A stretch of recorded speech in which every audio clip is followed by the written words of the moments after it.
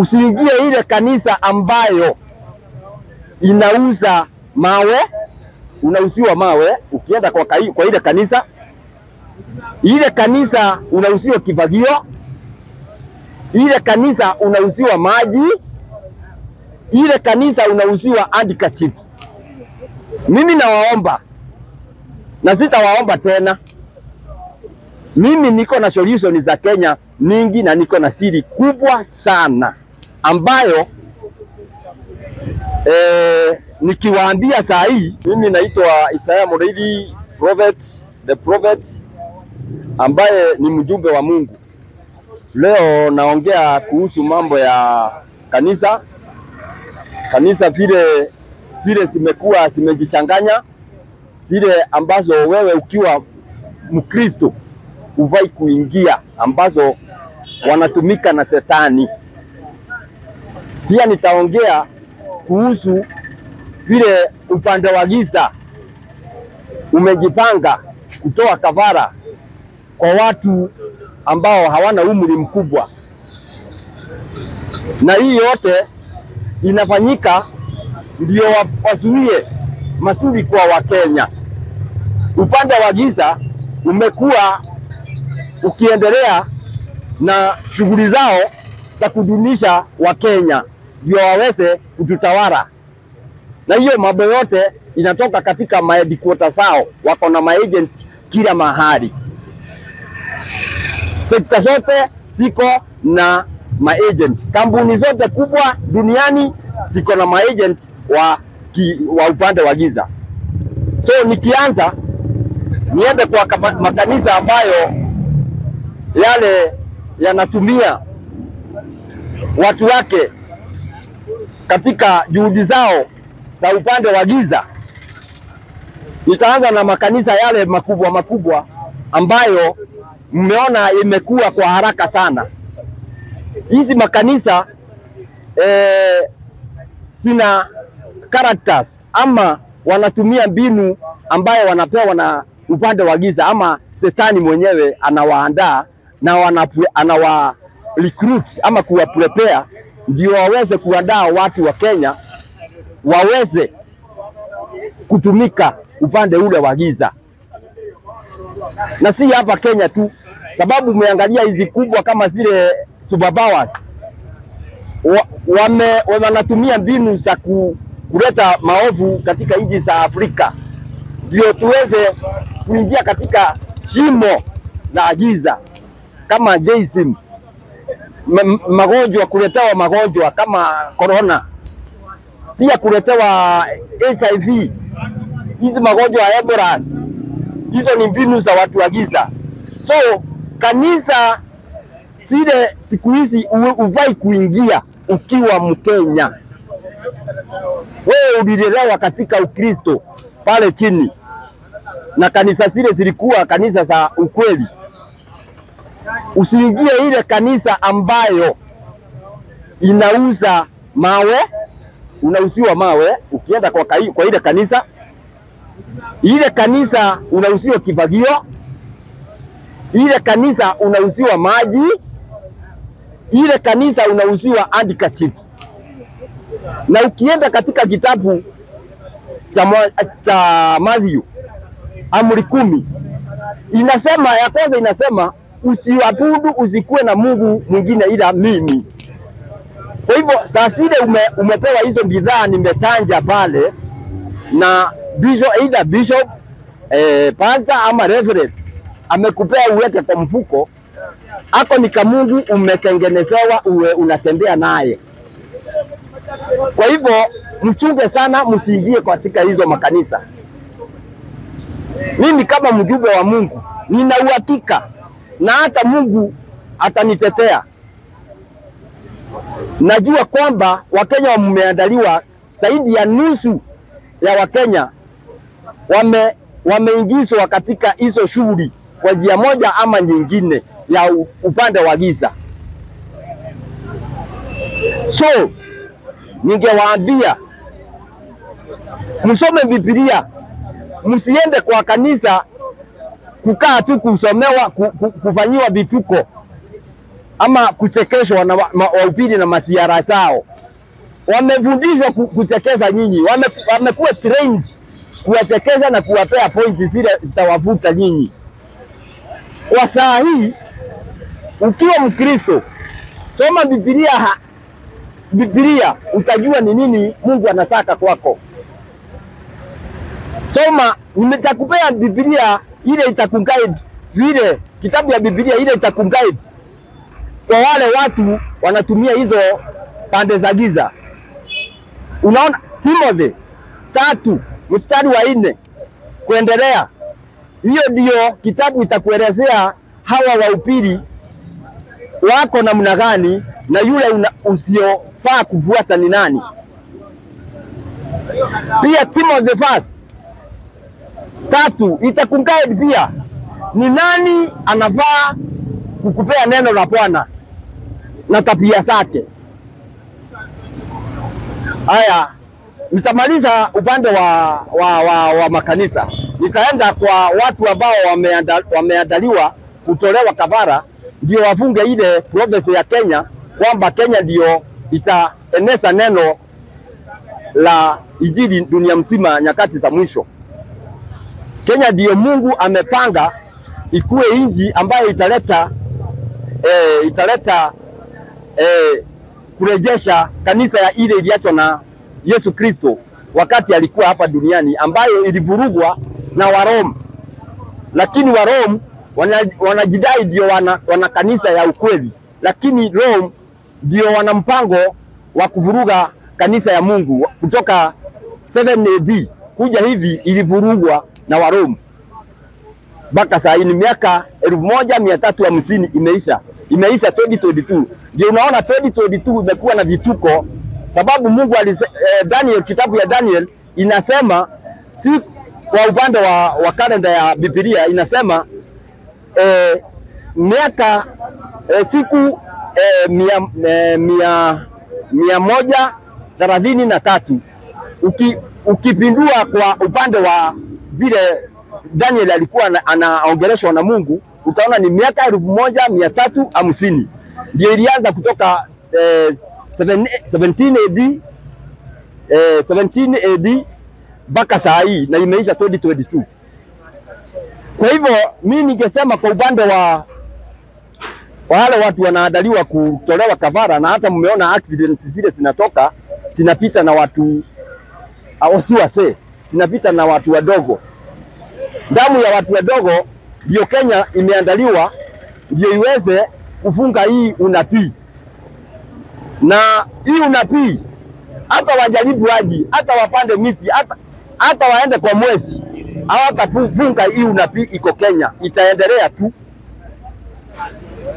Sababu viongozi wetu pia wametumika katika hiyo juhudi ya upande wa giza. Ndio unaona huko za Kahora zile madhabahu zimefanywa pale ni za watu si wazee, ni watu wadogo. So si watu wadogo wajiadhari kwa safari sana, sababu wanatumia magari kuandaa wao, safari zipunguzwe. Haya, watoto wanarudi shule. Mashule utaona sasa watageukiwa migomo ama hii mioto itakuwa kwa shule ndio wachome watoto, sacrifice ifanyike. Nikesi wazazi waombee watoto wao sana, sababu hao ndio target. Wakati unaacha mtoto aende shule hayuko kwa mikono yako, ujue ameenda kwa nani.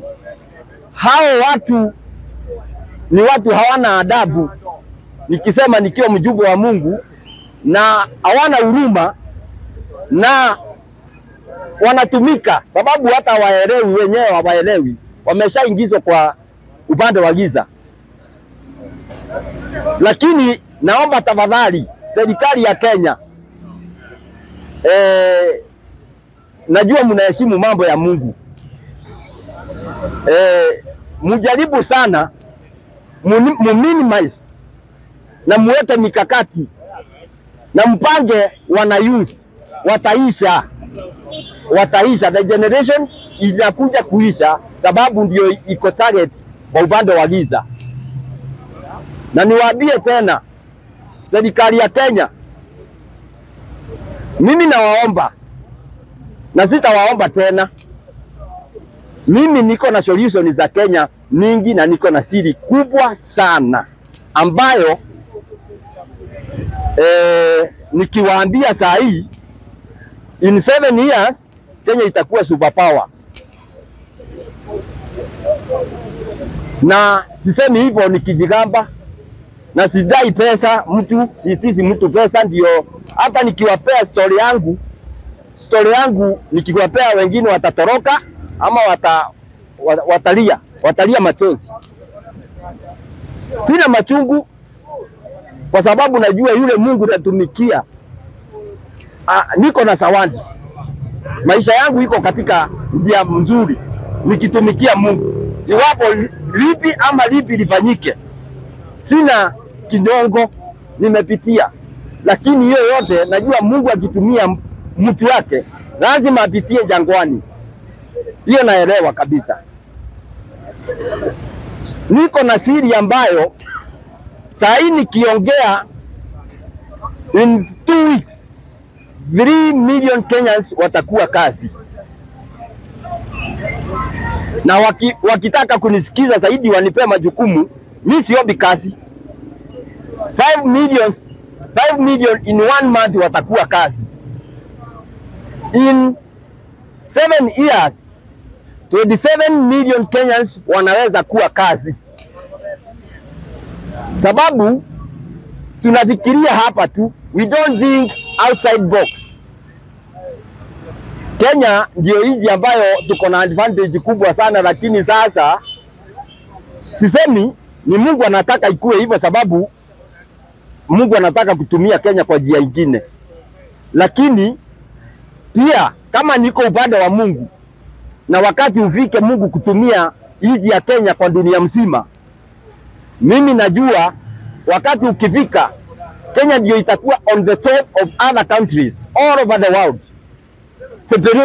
spiritually, economically, na hata mambo mengine social ethic. Sasa hii ukiangalia watu wamekaa ni kama hawako kwa nyama, hawako kwa ngozi, muko tu watu wameregea, hawajui kesho kutakuwa aje, sababu maisha imeachiliwa. Mkenya hana hopes. Lakini na wahakikishia leo Wakenya wasikuve roho. Mungu yuko, na huyo Mungu ndiye mwanzo na ndiye mwisho. Wakenya nisikizeni, Mungu amenipea solution, amenisaidia nikakuwa na solution za Kenya. Na sisemi hivyo nitafute kazi, iko. Kwa hivyo naomba yule tu anataka kujua mambo yangu anitafute, aniulize, sababu yote siwezi soma hapa. Yangu ni mazito kushida yale naongea hapa. So I think ya leo sitaongea sana, sababu sitakaji nikuwe mwanasiasa tena, na pia nachangia Wakenya wasivinywe kabisa. Hiyo napinga kabisa. Mkenya ako na right yake yote. Tumetoka mbali, tusirudishwe nyuma. Na yule anaturudisha nyuma atalilia kwa mti juu siku moja. Atalilia kwa mti juu. Siku viti, wewe fanya vile utafanya leo. Lakini nakwambia hii nchi iko na mwenyewe, Mungu yuko kwa kiti yake. Kwa hivyo msiteze na Kenya. Kenya ni ya Mungu na itabaki kuwa ya Mungu milele na milele. Ndio italeta revival. Ndio italeta urejesho duniani. Lakini nionye hawa wakubwa wa makanisa na watu wanafikiria ndio wataleta hii revival. Wako tu hapa, wengine wako hapa Nakuru, wengine wako within the border of Kenyans. Hawa watu wanafikiria ndio wataleta hiyo revival. Wameanza kujiandaa kujipanua ndio wandanganya wa Kenya, lakini tunajua wako upande wa giza. Na nimewapea signs. Sawa, watu wanajiinua ndio walete revival. Wanataka waonekane ndio wana uwezo zaidi, nyinyi mpotelee kwao. Wakenya msipotele, msiangalie mtu vile anakuja na mali museme huyu ndiye mtu wa Mungu. Hapana, Mungu anatumia ule mtu hata anatembea barefoot, miguu tupu. Mtu anatembea na ndege, lini atafikiria mambo yako wewe unatembea huku chini? Lini atakutakia mazuri? Mungu anaandaa mtu wake yule ambaye anajua shida zenu nyinyi. Shida zenu zinajulikana na Mungu, na hawezi waletea yule mtu ambaye anajikamba huko juu na anatembea na ndege anatembea na V8. Ndio unaweza barikiwa, lakini si kiasi hicho ati sasa umebarikiwa sasa watu mpango wako ni kuleta watu pamoja ndio uandae waingize kwa devil worshiper. Hapana, mambo ya devil worshiper iko wa Kenya, na waambia hivyo mjichunge kabisa, na kila mtu ameuzwa kwa njia nyingine. Nitaongea kwa kibana siku nyingine. Hizi nguo mnavaa nimepewa kisha na mtu jana, mtoto amenunuliwa nguo mahali ina maandishi tu ya kawaida, mchazi akaserewa kulala ikafika saa 6 saa 7. Hiyo maandishi ilianza kujitoa moto jana tu, ilianza kutoa moto maneno ikijiandika, wakafikiria wameacha simu ikiwa on. Huyo vudi ni vudi wa viatu alikuwa ananipea, tumekaa tu mahali jana ilikuwa Saturday. Ilianza kujiandika kutoa mwangaza. Hiyo nguo ilipindi waichome. So sile manguo mnatumia, sile bidhaa mnatumia kwa maduka, sile vitu mnatembelea, zote zina lebo ya upande wa giza. Kwa hivyo msiulize 66 itakuja lini. 666 iko tayari, mnaitumia. Iko. Na wale watu ukiona mtu anaua mtu na analipa pesa na anaachiliwa, tayari huyu yako kwa 66. Huyo ni mtu anajitawala. 66 ni kujitawala. Uwezi nunua, uza ama kufanya mambo yako bila hiyo namba. Hiyo namba ni lebo, hiyo lebo. Ile kiatu original uko nayo. Hapa ebu scan ujue kampuni yake ni gani. Huko ng'ambo ni ya upande wa giza. Hata kama iko hapa Kenya ni ya upande wa giza. So mnauliza 66 itakuja lini na iko. So ni nyakati za mwisho, na nawaomba Wakenya muishi upande wa Mungu, muache kuchanganywa na hawa watu. Viongozi wametutupa na wanataka tupotelee huko. Msikubali kupotelea huko. Wanasema siasa hapo hata msikubali kupotelea huko. Hawa wanasiasa wanawatupa. So